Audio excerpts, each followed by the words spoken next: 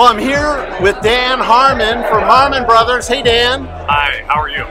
Good. And I wanted to ask you about how do you set up a character for an ad? You've done all these famous ads, the Squatty Potty, the Poo Pourri, all these things.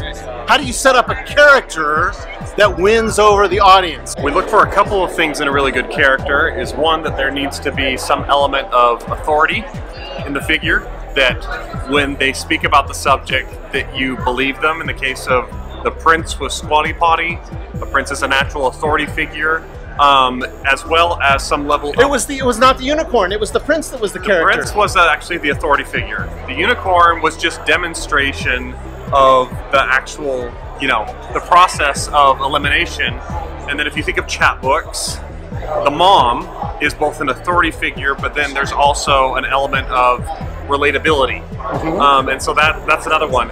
Having some authority, and then having some level of relatability. So actually the unicorn becomes the character that you relate with more, whereas the prince is the one that's a little bit more of an authority on it, if that makes sense.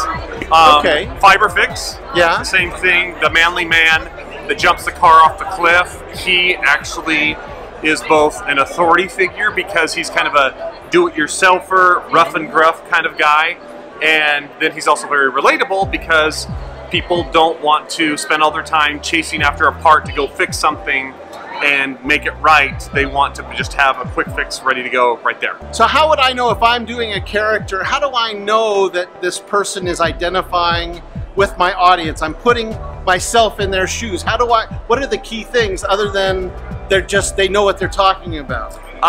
So portions of it is you can, if they can essentially be an extension of the audience themselves. Yeah. Like in the case of the Chatbooks mom. Yeah. She was representing the demographic by and large. Okay.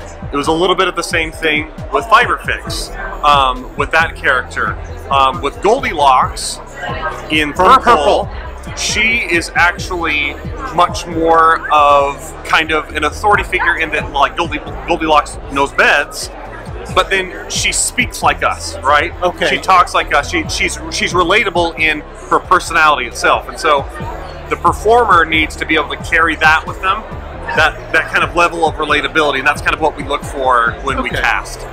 And Dan Harmon, tell us about the Harmon Brothers University and where people can take these courses and so forth. Yeah, so HarmonBrothersUniversity.com is where it is. Essentially, we are opening up our entire playbook. This is all the internal training that we give our own people, our own writers, our editors, and all those, basically everybody that comes through Harmon Brothers and is contributing creatively. This is all the same principles and stuff we teach them, and yeah, we basically aren't holding anything back. We're opening up our entire playbook for people to learn what we do. It's an amazing service you provide to the community. Thank you for doing that. Okay, so we're gonna watch this next video. Dan, could you point this way, point people to the next video? Yeah, right there through Dane's head. You do that, and you'll be golden. Yeah, there you go.